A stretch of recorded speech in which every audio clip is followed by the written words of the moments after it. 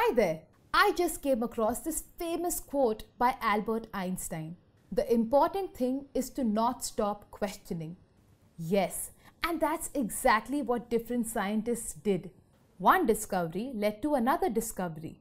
And do you know what that resulted in? The discovery of subatomic particles. In 1897, J.J. Thomson discovered negatively charged particles or electrons. But the confusion was, how can atoms be neutral if they consist of negatively charged particles? This confusion was cleared by the results of some experiments performed by a German physicist, Eugene Goldstein, much before J.J. Thomson.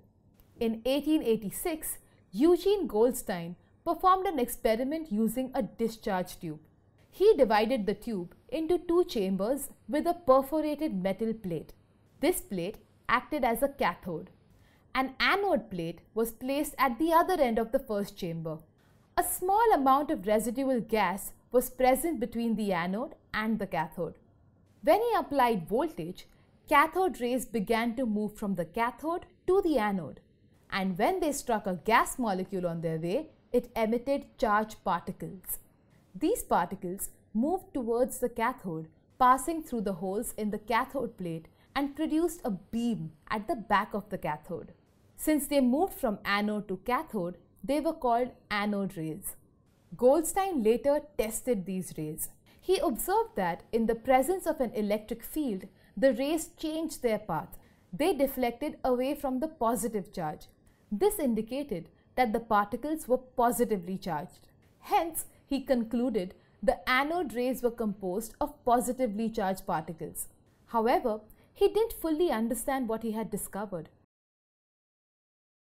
It was many years later, in 1920, that Rutherford performed different experiments and concluded that these positively charged particles were protons.